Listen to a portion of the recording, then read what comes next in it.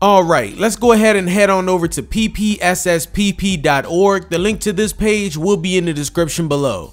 Once you're here, you're going to see that the latest version of this emulator, as the recording of this video, is 1.13.1. Now you have the option to download the free version of this emulator, which is the blue download button, or you can buy PPSSPP Gold, which supports the creators. We're just going to download the free version, blue button. And then you want to scroll down until you see PPSSPP for Windows, and then you want to click on download 1.13.1 zip, and your download should start. The file is now downloaded and I have saved it onto my desktop. It will be in the format of needing to be extracted. I use 7-zip to extract my files. If you guys would like to download 7-zip, there will be a link in the description below to download 7-zip. Once you have 7-zip installed on your PC, come back to this file and you want to right click on it, go to 7-zip and extract here.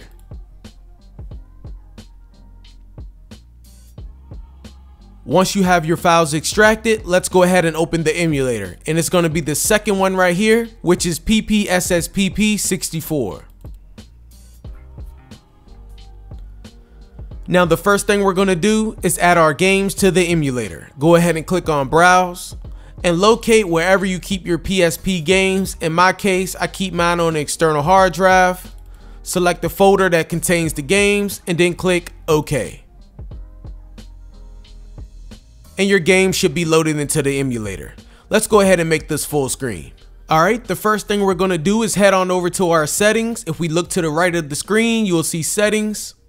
And we're going to scroll down to performance and look for render and resolution. Now you can crank your resolution up to 10 times, but if it looks like your game is having performance issues, then you may want to scale back a bit. I'm going to do halfway at 5 times. Now let's scroll down to texture scaling and look for upscale level, and we're going to crank this up to 3 times. And the last thing is optional, which is show FPS counter. So if you would like to see what frame rate you are getting with your games, you can go ahead and click FPS, but I don't want to see it, so I'm going to leave it at none. Now let's go up to controls and then control mapping.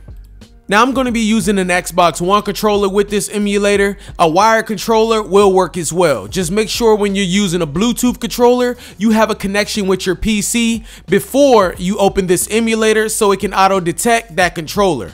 Now there's 2 ways to set your controller up. The first way is go up to clear all, and it clears all of your buttons and allows you to set it up the way you want.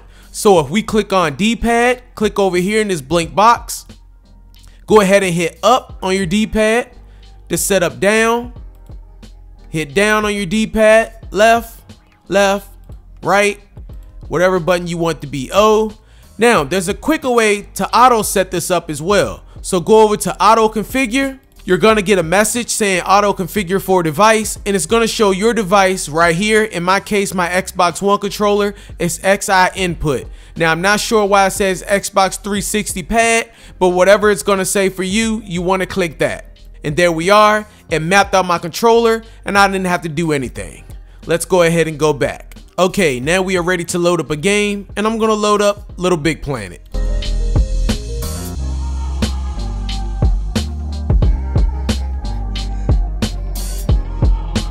Now if you would like to make your game full screen, go up to game settings and go down to full screen.